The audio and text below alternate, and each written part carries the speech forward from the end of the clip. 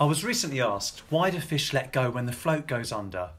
It's because fish feel resistance from the buoyancy of the float. It doesn't feel right and they don't want to get caught.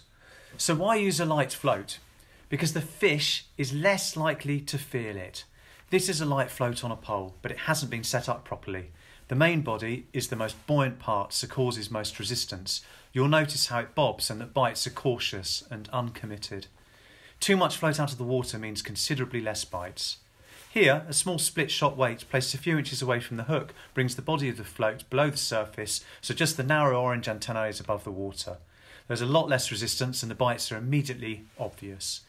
The small split shot acts as an early indication as the float rises slightly if a fish lifts the bait up. Properly weighted, floats can be very sensitive to bites. Watch how to pick a float to ensure you're picking the right float for the job.